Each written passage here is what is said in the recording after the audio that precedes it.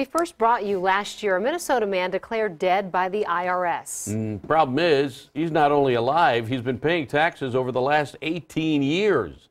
Fox 9's Iris Perez joining us. Iris, this is a case that's even left state lawmakers confused. Jeff, that's right. A rep with Senator Klobuchar's office says it's outrageous that Adam continues to have problems filing his tax returns.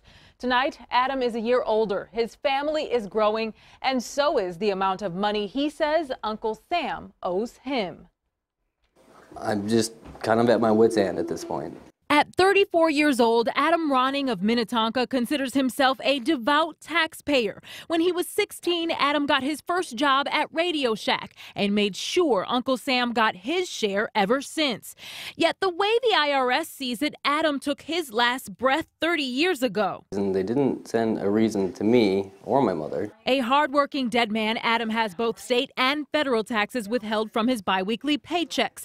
But because of the mix-up since 2009, Adam only gets a partial tax return at best, or not a single penny at worst. I'm sure if I owed them, they would charge me interest. The busy father of three has tried to prove he's alive through phone calls, visits to the Social Security Administration, and letters to the IRS. It's kind of like beating your head against the wall. By Adam's estimate, Uncle Sam now owes him at least $27,000 in back returns. If they would like to prick my blood and check my DNA or scan my driver's license or whatever other hoop that I need to jump through to make sure that they got this straightened out, I'm willing to do it. Last year, even Senator Amy Klobuchar stepped in to help. Last thing I heard from them is everything was resolved. But the IRS wouldn't confirm Adam's deceased status was deleted on their end. And this week, H&R Block made it clear to the IRS, Adam is still a dead man walking. We thought we had come to the end of the rainbow, and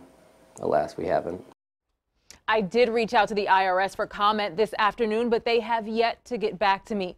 Meanwhile, Senator Klobuchar hopes to get a clear answer about Adam's case within the next 2 days and hopefully get this resolved once and for all. Jeff, Kelsey, back to you.